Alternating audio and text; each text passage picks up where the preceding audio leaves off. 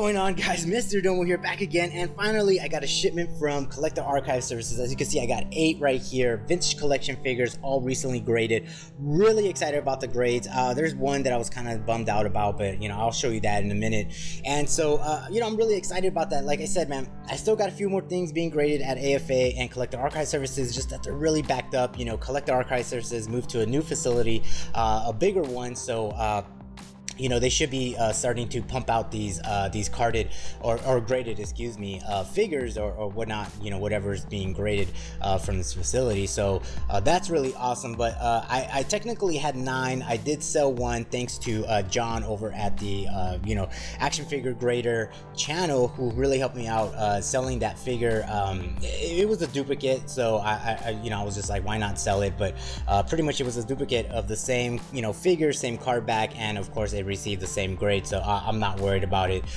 So let me show you the one that actually I sold, the duplicate one. So the first one here, of course, we have the Return of the Jedi Boba Fett, and this was the first release that doesn't have that weird digital printout onto the chest plate. This one just was missing it, and so this is a beautiful card back, man. That original Blue Sky card back, just how it was released by Kenner. And so what it received is a 95, which is a really good score. This was released this year, so 2021 Hasbro Star Wars, the Vintage Collection Return of the Jedi. This was Vintage Collection 186 Boba Fett, and the way they annotated was they put no chest dent. So I'm kind of curious to see if they're just gonna put chest dent onto the second version, which that's the one I have graded right, or being graded at the moment. So like I said, I sold one of these, same grade, it received a 95, same figure, same variant, and everything like that. So beautiful card back. Really excited to get this as a 95. I mean, that's like the best score you're gonna get, right? Like it's just really amazing.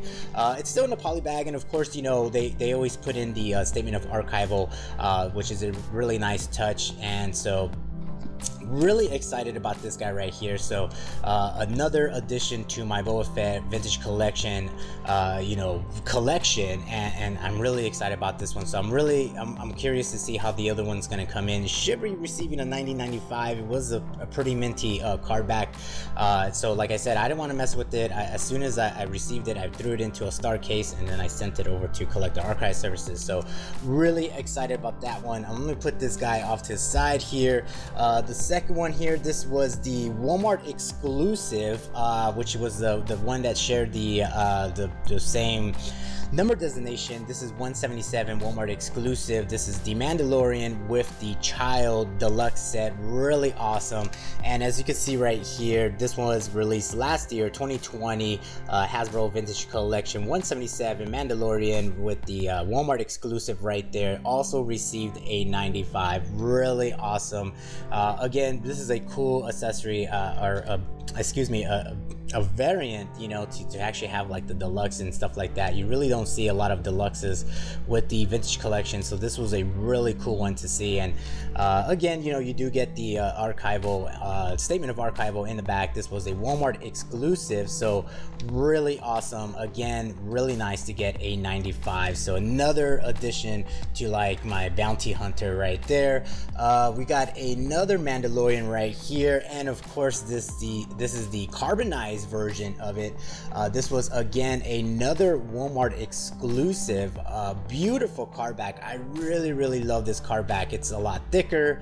The figure looks really great, and the that foil treatment on this card back is absolutely gorgeous. Now this one received a 90.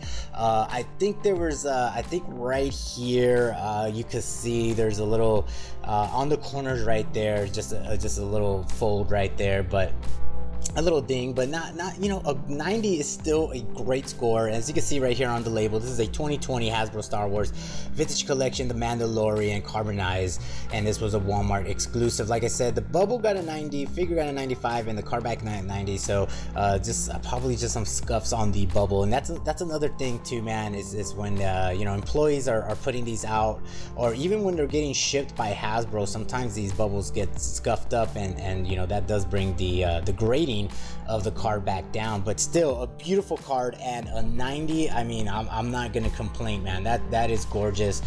There is the back right there. Of course, it's got the statement.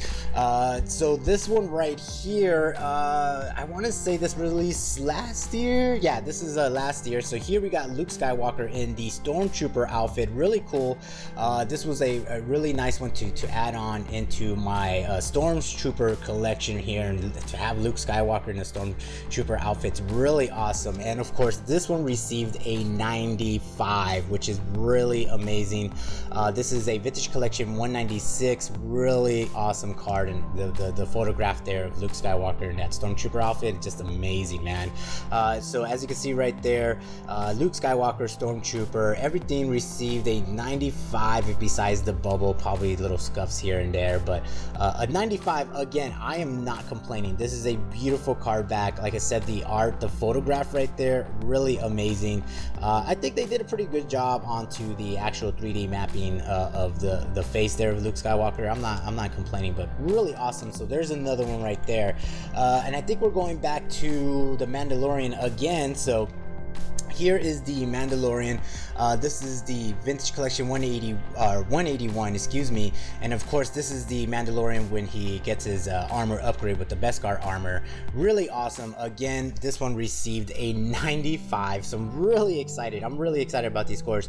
And of course, this is Vintage Collection 181, the Mandalorian with the Beskar, you know, armor right there. Another awesome one to add on to the variants of, you know, the Mandalorian. So really cool right there, man. Let's see the next one here. This is, oh yeah, so here is my Revenge of the Jedi Stormtrooper. I want to say this was a Comic-Con, a San Diego Comic-Con exclusive, where they had like a big set of like the Death Star, and it had pretty much all the carded figures there, all the Vintage Collection carded figures into that. And of course, you know, it was a homage to the Revenge of the Jedi, which was originally going to be the title for the Return of the Jedi, but then they changed it. And so here is the Revenge of the Jedi. Really love this. I had to get this one, man. Unpunched. I mean, yeah, it's really awesome. And of course, this one received a 90 at, I mean, dang, that's a really good score. So this is Vintage Collection 41, so definitely an older one. This came out, what, 10 years ago? So yeah, 2011 Hasbro Star Wars Vintage Collection 41, Return of the Jedi Stormtrooper, but which is kind of weird that they added that Return of the Jedi. I should have just said Revenge of the Jedi. I don't know, maybe that's a little typo on to Collector Archive Services, but even though, man, really awesome. And so here we got a 90 Revenge of the Jedi Stormtrooper. Beautiful card back, beautiful. And then of course, going back a little older, I think this is the same year. Yeah, this is a 2011. Again, this is the Empire Strikes Back Stormtrooper. Now this one is, you know, this one didn't receive a 90, got an 80 plus, which is not too bad. You know what I'm saying? Not too bad. The figure got I think so. The helmet, I want to say the helmet got a little like sun bleach or whatnot, but as you can see, the card back got an 80. I think there was a couple dings around. It is unpunched, which was really nice, and the bubble got an 85, and then the figure got an 85. So I think the you know, with all of that, definitely brought it down. As you can see right here in that little corner right there, you can see a couple dings on that card back, but still, man, I mean, this is 10 years old. Really nice. Vintage Collection 41. Again, pretty much came out at the same time when that Revenge of the Jedi San Diego Comic-Con exclusive came out, but really beautiful, man. And then of course I got one more right here. This one's, I was really bummed about this one, man.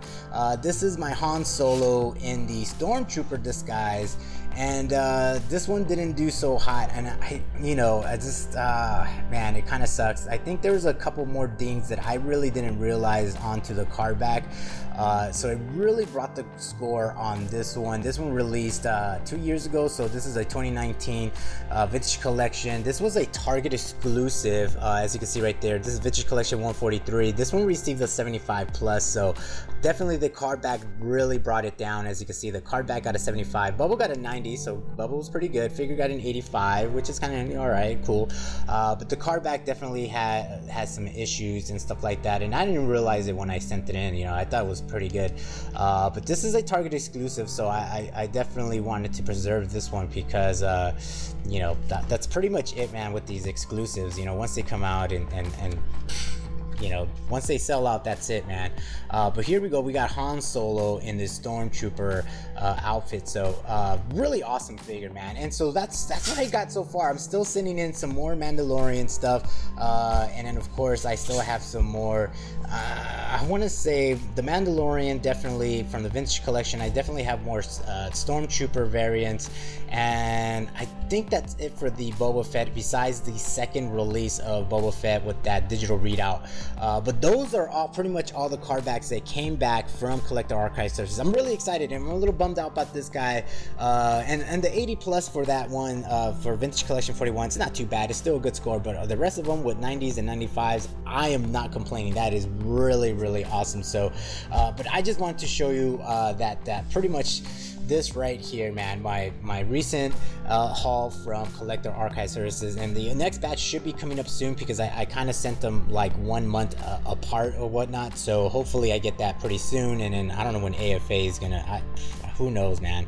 They're taking a long ass time. I think I sent something from AFA like at the beginning of this year, and we're almost heading towards the end of this year, so AFA is definitely really backed up. But that's pretty much it, man. Let me know which one was your favorite, and are you sending anything to Collector Archive Services or AFA? Let me know in the comments below.